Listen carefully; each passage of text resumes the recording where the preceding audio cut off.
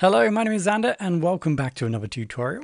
In this tutorial, we focus on UUID, or the Universal Unique Identifier. So let's start off by saying a UUID is a 32 alphanumeric character string.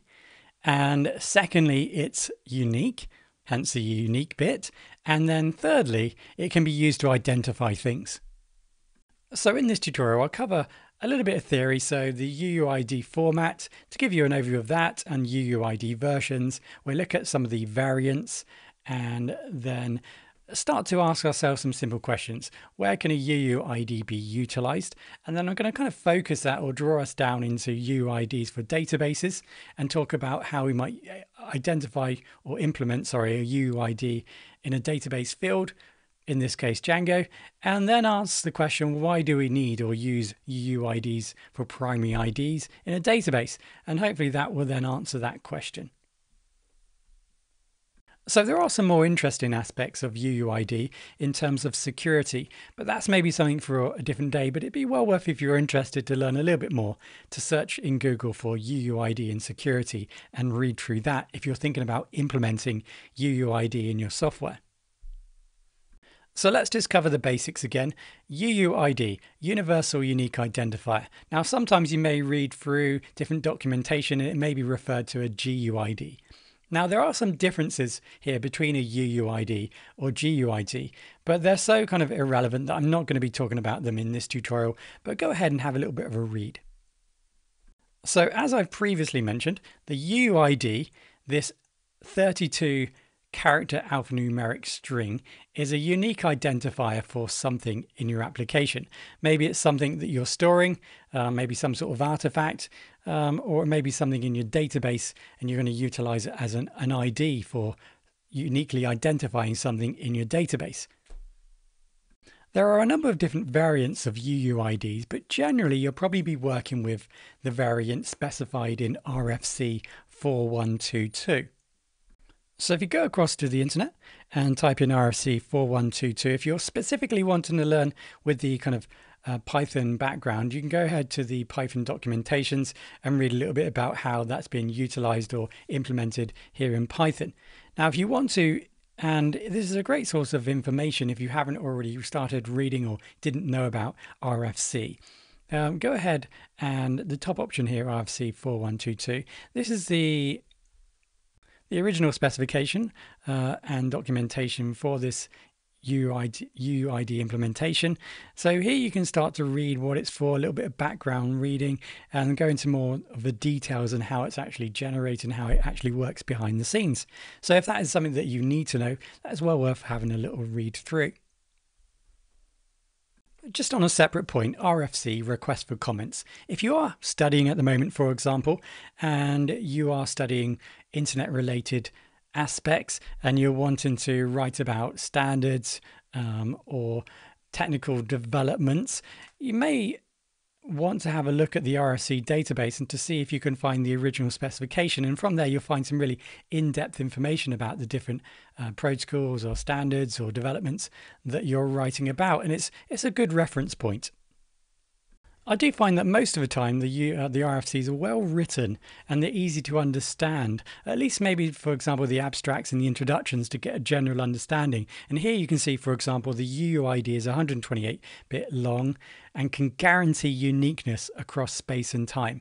So the whole point of this UUID system is that it can generate unique numbers. So obviously it's not unlimited. There's around about 5 septrillion numbers it can produce. There's around about 24 zeros there. So it's quite a large amount of numbers of randomly generated numbers or alphanumeric IDs it can produce. Okay, so I'll say it can produce. So UUID, it can be found in the Python standard library. So we can import this into our project if we're running Python. And no doubt if you're running any other programming language, it can also be utilized. So let's go ahead and do that. So we're going to import even. We're going to import UUID. So let's go ahead and do that. And just to kind of show a simple implementation, let's print out and let's generate a new UUID. So we say UUID, let's extend from there and then define the version that we want to use. And we'll talk about that in a minute. So here, just version 1. And then let's just go ahead and print this out. So from Python and then example.py, and you can see that we've generated a UUID. So we can look closely at the UUID and notice a few different characteristics. So the UUID is represented as 32 hexadecimal digits. It's separated by hyphens into 5 groups. So we have a group here of 8, 4, 4, 4, and then 12. So we have a total of 32 alphanumeric characters and 4 hyphens. So what you're going to find here is I've identified M and N. So these two characters here, M referring to the 1 and the N here referring to the A. So that highlights 2 different characteristics about the UUID. So the M is indicating the UUID version. So this version here is using version 1. And the N, this is a digit that indicates the UUID variant. So here you can see the variant is defined here as A, and that means that we're using variant 1 as specified like we saw in the RFC 4122. So let's just go through the different versions that are available in Python. Right, so we've already seen UUID 1, but let's just do this one more time. So print UUID .UUID 1. So that's going to generate a UUID version 1. So this would generate a UUID based upon the host ID and the current time. And of course, time is completely unique. So that then makes or helps formulate a very unique ID. So let's go ahead and do that. And you can see we've generated an ID. Now let's just turn this into put that into a variable, and let's move on to version 3. So there is no version 2 in Python, so let's go ahead to version 3. So let's go ahead and print UUID.UUID3. Okay, so this is going to take 2 arguments here. So UUID3, this is made up by using an MD5 hash of a namespace, UUID, so would essentially a UUID, and a name. So let's import or bring in the name, sorry, the UUID1, the UUID that we've generated, and storing in X, and then just a name. And from that, we can then create a new unique UUID. So go ahead and do that, and there we go. So, and next up, we have UUID4. So this is a random UUID that's generated. So you can have a look at the UUID specification in order to work out how that is actually done. So we can generate a random ID. Now, if you're using, for example, Django, you'll see that this is the default implementation, I think. So there we go. So we created a unique identifier. So there's something like 1 in a billion chance that you'll create a number, a non-unique number. I think it's something like that. And then finally, we have UUID5.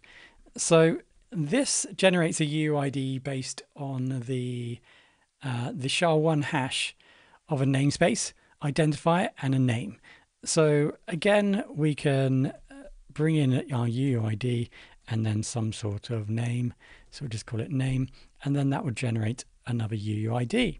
So the whole point of this is obviously to keep continually creating a unique ID. So just to summarize the different variants, this doesn't have any super importance because generally you're going to be utilizing variant 1 specified in RFC 4122. But you can see there are 4 different variants here. 0 reserved for backward compatibility, 1 the one that was specified in RFC 4122, 2 reserved for Microsoft, and 3 reserved for future definition. So let's move into UUID usage. So hopefully at this point you've got the general idea. The usage of this is anywhere that needs something that's uniquely identified, for example, in a system. Now, depending on what type of development you're doing, maybe, like I think I gave an example before, if you're developing a game, you're going to have lots of assets. Now, as soon as you start needing to name something, and there's quite a lot of them talking into thousands, it can be very hard to potentially generate a naming schema that will support that scale. And to have that foresight to begin with, to know that you'll need to scale it at that much, that's always annoying too, where you think you're only going to have 1,000, for example. So you develop a naming scheme for that, and then you realize you have 100,000. So your name scheme gets complicated very quickly, potentially. So anything that needs a unique identifier, this is where we can start to use a UUID. Now, in addition to that, it's worth probably saying that this is just a tool that we can utilize. We could build our own way of generating numbers, unique IDs, of course, but this is just a convenient way of doing that. And there are different ways of doing it, of course. UUID is just one method for us to generate IDs. So something I wanted to finish on was to explore UUIDs in a database.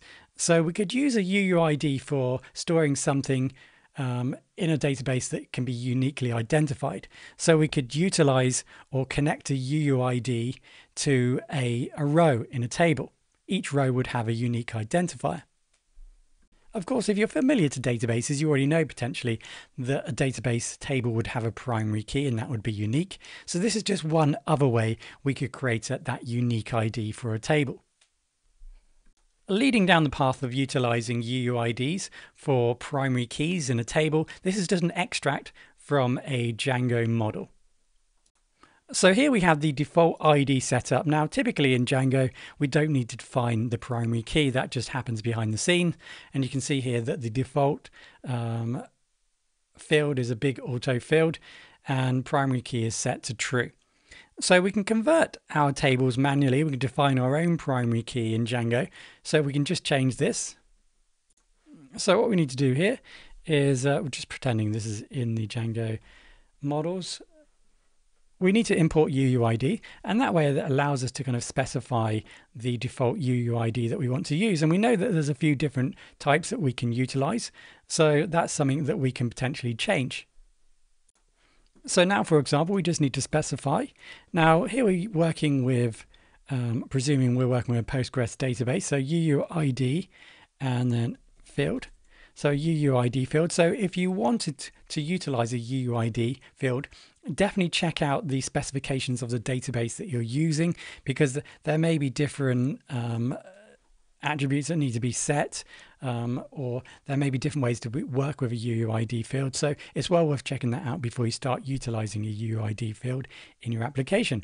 Right, so now we've got that in place, we can now go ahead, for example, and utilize this UUID import to set the default variant, or version, UUID, and .uuid4, for example. So hopefully at this point you already know what's going to happen when we generate a new item or new row. This ID is going to generate a unique ID. Now, if you remember UUID4, that was the generator random UUID. So you can see here, it tells us that if I hover over. So that's going to give me a unique random UUID. And as I alluded to, there's statistics that just suggest that there's like a 1 in a billion chance that you'll get the same number generated. So let's get down to the last question. Why should I use a UUID as a primary key in my table?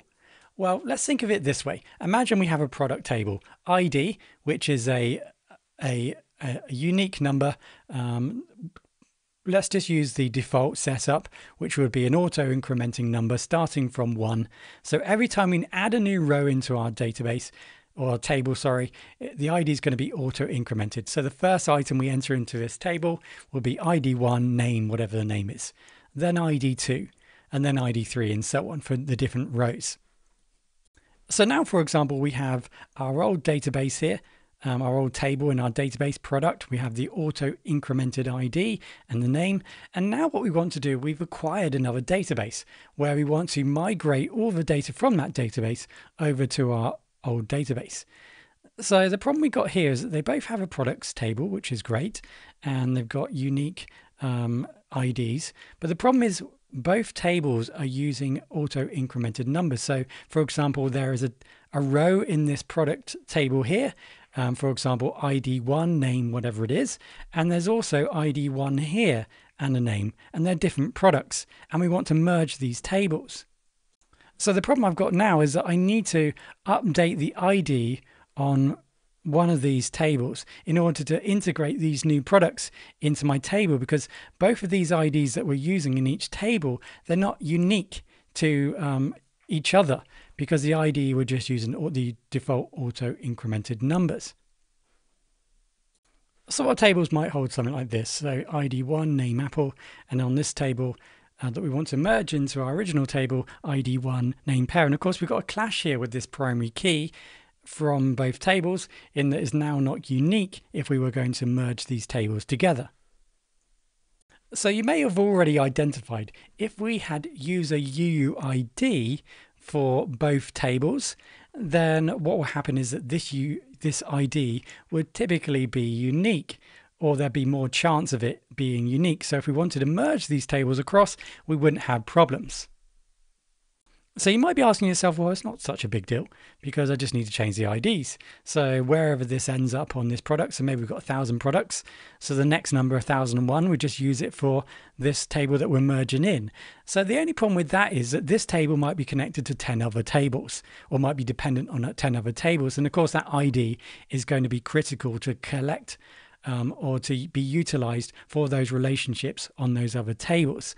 So it can cause quite a lot of work to kind of get everything to be merged together. So I'm not telling you to go ahead now and make tables with UUIDs as primary IDs, but it's something to consider when you're developing your table. Now, one reason why you might not want to start using UUIDs in your tables is because you start to read through and then you find that there's potentially performance issues with UUIDs. Now, the more you read about UUID performance, the more you'll find about not to use UUIDs, and then also the same amount of information you'll find as the reason to use it. And you'll find some people have a wonderful experience using UUIDs for their unique ID for their tables, and some that suggest there's some performance overhead.